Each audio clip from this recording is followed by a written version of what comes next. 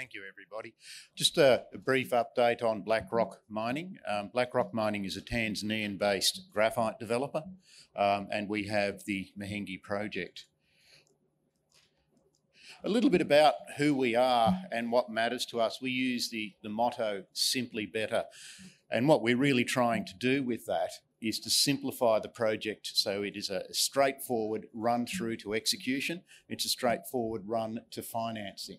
And in the idea of simplifying the project, it really supports us as we take the project forward. A couple of key points about this. We have POSCO on board as now a 13% shareholder. And POSCO comes on board and it validates our product. POSCO is a globally significant anode producer. And what we're able to do with that is then leverage ourselves further into the value chain. Company at the moment is cashed up. We've got a bit over 30 million Australian in the bank, having been into the capital markets last year. So we're well funded to take the project into construction. A little bit about people, about who we are. Our board and senior management here is really composed of people who have built mines and will continue to build mines. So Chairman Richard Crooks, Richard's well known to everybody, ex-Macquarie, ex-EMR and now at Lionhead. So very, very good credentials there. Ian Murray, who took the Gold Road business from a very small exploration junior right through to a $1.5 billion gold company. And internally, in terms of the management, a couple of highlights there. We've got Daniel Pantony. Daniel was project manager for Sirius Balama. So what we've been able to do is take those learnings from elsewhere in the industry and bring them to our project. Graphite gets a lot of press at the moment around batteries. And if you look at battery chemistry, there's a bit of a tech war going on. Do you go LFP? Do you go NCM? Do you do any of the other technologies out there? And what really happens with these things is nickel and cobalt prices change. It impacts the relative cost of a battery. I'll leave you with two thoughts on them. Every battery has lithium and every battery has graphite. As I point, John's law of batteries is every cathode has an equal and opposite anode, and we're in the anode business.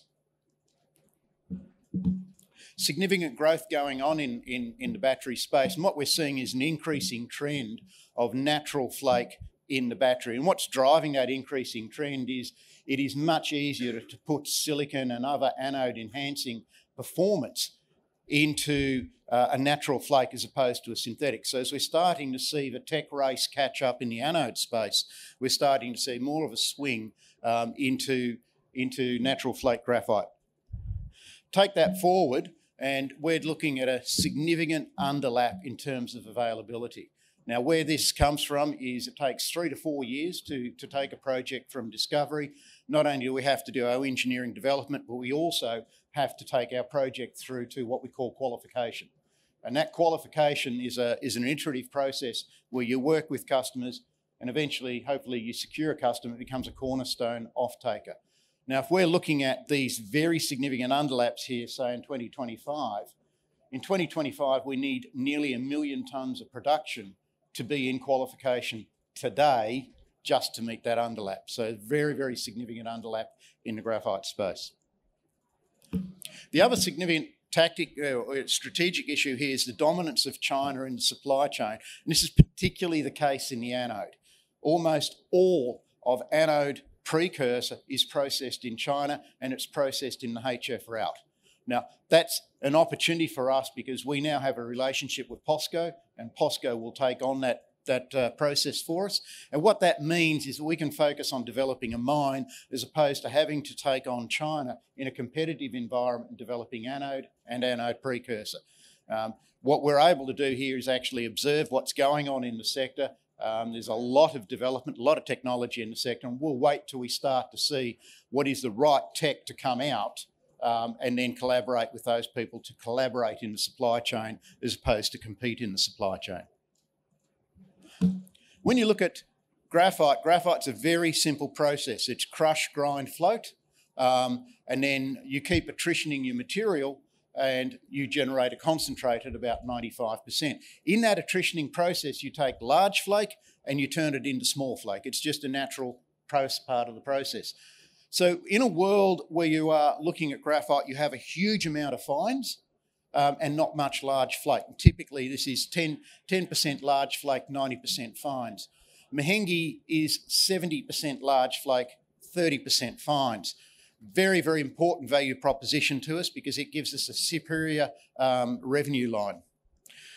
The other part of the value proposition is our location, and our location gives us access to a world-class logistics solution. We've got the Tanzania railway line going past at Ifakara, so that gives us a world-class logistics outcome, and also we have access to grid power hydro.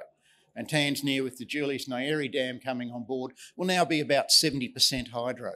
So what we've got is the ore body gives us the revenue line, and it's geography that gives us the cost position. A little bit about the revenue line, and graphite is really beginning to move off at the moment, but the key takeout of this slide is you can see the fines pricing, which is coming up very, very strongly at the moment, but critically you're looking at large flake, which sells for 2 or 3 times the price of fines. And last week fines closed in Shandong at about $1,100 a tonne FOB for 97% material, and we're the only people on the planet who can produce 97% off flotation. So how do we put it together? Very simply, we take a modular approach, and the modular approach is really about building a 1 million tonne a year module. It produces 83,000 tonnes of concentrate, 40 to 50 million EBITDA, and then we come in and just invest in a second module and a third module and a fourth module. So it's a classic bootstrap. We're able to achieve $1,300 a tonne basket, and that's validated in the current spot market. Our OPEX around on grid is about $500 a tonne all in sustaining. CapEx, 116 mil, that's an older number now, that's 2018, 2019 off the DFS.